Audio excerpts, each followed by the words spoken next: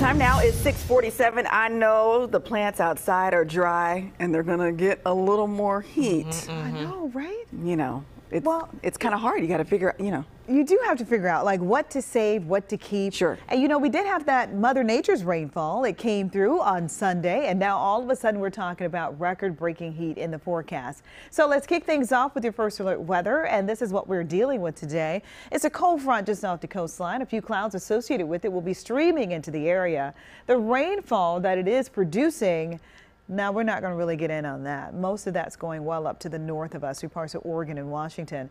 On the other hand, we will have a few clouds coming through and a nice onshore flow, especially closer to the coastline. That's going to help curb today's afternoon highs. Yesterday, we hit 94 in downtown Sacramento. Today, temperatures just a little below the mark. 92 coming in for the valley, upper 80s coming in for the Delta. Mid 80s for afternoon highs coming in for the foothills, and the mid 70s for the Sierra. 69 today for the Bay Area with a nice breeze coming in out of the west, around 20 miles per hour.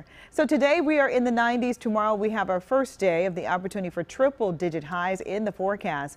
And then we will turn our attention to what could be record-breaking heat with an excessive heat watch moving in for Friday. So here's the 7-day forecast. Today the lower 90s. Thursday, the first day with the opportunity for very dangerous heat, near triple digits expected. Friday up to 105, which could be a new record. The last time we saw temperatures that hot was back in 1918. We hit 105 in downtown Sacramento. 100 is the forecasted high for Saturday, and then we get to Sunday. We do have another system that moves closer to the area, a weather disturbance. It's not going to really bring us any rainfall per se, but it will help cool us down to near seasonal highs. That is a look at your weather this morning. Right now with a look at your traffic, Christina. Thank you very much.